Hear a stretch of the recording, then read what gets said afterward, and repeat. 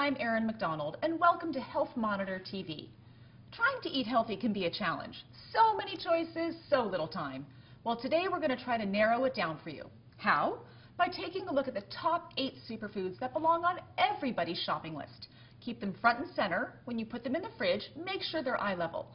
That way, they'll be the first thing you see and easy to grab. Do that, and we promise you, you'll be eating healthy, no problem. So let's get started. Tomatoes come in at number 8. And why are they so healthy? Let's have a look. For starters, tomatoes are rich in the antioxidant lycopene, which is actually better absorbed when the tomato is cooked in a little bit of healthy fat like olive oil. How to buy them? Well, when it's tomato season, buy fresh tomatoes and store them on the counter, never in the refrigerator, which turns them mushy. Out of season, opt for canned tomatoes. What to look for when buying tomatoes? Make sure they're firm to the touch, never wrinkled or mushy. If you buy them from the farmer's market, ask for tastes of different tomatoes so you can see which ones you like the most. What's a great way to eat them? For an interesting serving idea, try pan roasting grape tomatoes with a little bit of olive oil. It's easy and delicious. You'll love this one. Number 7 is dark chocolate. That's right, chocolate. Dark chocolate is rich in flavanols, antioxidants that promote healthy blood vessel function and a healthy heart. And believe it or not, they actually also help lower blood sugar. Of course, dark chocolate is still chocolate, so you don't want to overdo it. Try limiting it to no more than 1 ounce a day. That's about a square or so. Pick the darkest chocolate you can stand and let it melt slowly in your mouth. You'll get the most satisfaction that way. Number 6 is one of my personal favorites, black beans. These tasty beans are high in fiber and protein, both of which help keep you fuller for longer, which makes it easier to lose weight and maintain your weight.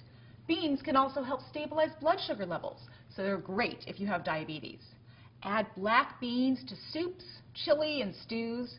Puree it with some garlic, yogurt, and cumin for a tasty dip or a sandwich spread. I love to make a southwestern salad with greens, fresh corn, baby tomatoes, chopped onion, fresh cilantro, lemon juice, and ground cumin. It's so zesty and satisfying. Kale is our number 5 superfood. This green has it all. It's rich in nutrients like iron, calcium, and immune-boosting antioxidants. Plus, it's chock full of fiber. When you buy it, I definitely recommend going for organic kale because it is one of the dirty dozen fruits and vegetables that have the highest pesticide residue. Now, when you get it home, you can use it as a salad. Just toss it with a little olive oil and lemon juice, maybe sprinkle a little Parmesan cheese on there, or you can add it to soups and stews, or steam it if you like spinach. It's just a great spinach replacer. Lately, kale chips have become very popular. But don't buy the packaged kind in the supermarket. They're full of fat. Make your own. It's a breeze once you learn the trick. Here's what you do. Just wash and dry your kale and remove the center rib. Place kale pieces on a baking sheet that's been coated with some cooking spray. Place it in a low oven. That's right, I said a low oven, around 250 degrees for 20 to 30 minutes or until they're crispy. The mistake most people make is putting it into a high temperature, which just burns the kale. When you take it out of the oven, sprinkle it with some Parmesan cheese or some fresh lemon juice. Delicious.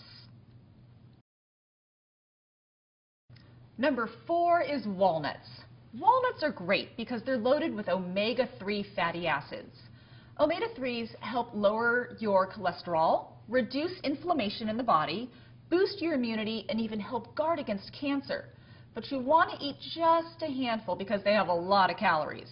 You can stir them into your yogurt or cereal, or toast them and toss them into a healthy pancake batter or banana bread recipe. Now, one of my other favorite omega-3 rich seeds is chia seeds. You can buy them at the regular supermarket or the health food market. They're also rich in fiber, high protein, and they can be used in place of walnuts in almost any recipe. So try them both out, but walnuts loaded with those omega-3 fatty acids, really good for being anti-inflammatory. Number 3 is yogurt. Yogurt is awesome because it's a great source of protein and